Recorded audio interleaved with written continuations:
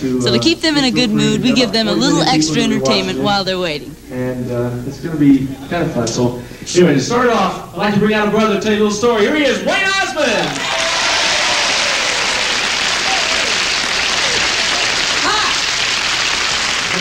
Y'all are silly. Well, listen, I got a little story to tell you, okay? It's a story about Cinderella, who lived in a big park, Dallas, with her mean old Mepstother and her two sisty Uglers.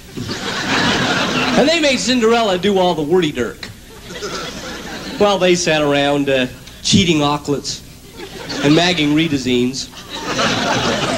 And one day while Cinderella was in the kitchen, flopping the moor, the two sisty Uglers came in and said, "Guess what? The Pransom Hints is throwing a Bancy Fall, and we're invited. It's too bad that you can't go." So Cinderella went back in the kitchen with ears in her ties. And she was just about to chickasee a frickin' when suddenly there was a blinding flash of flight. And standing beside her was a feudable berry.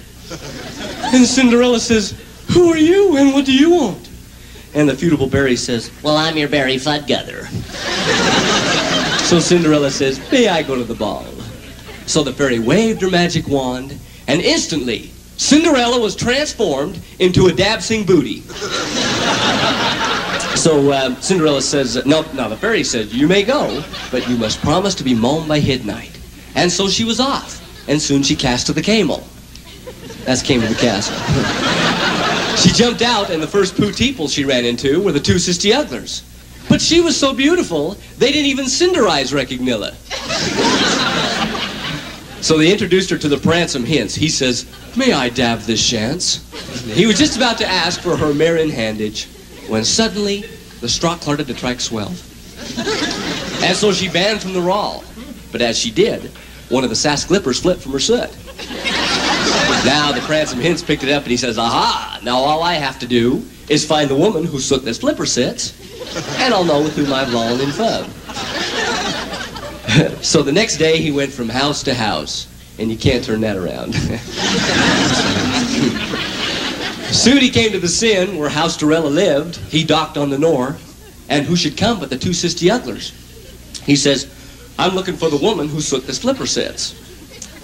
Well, of course, their beat were too fig. And then it was Cinderella's turn, and guess what? The clipper pitted surfically, they were married, and lived happily ever after. And that's the end of the story of Cinderella. But you see, there's a moral to this story. If you ever go to a Bancy Fall and meet a Pransom Hints, don't forget to slop your dripper.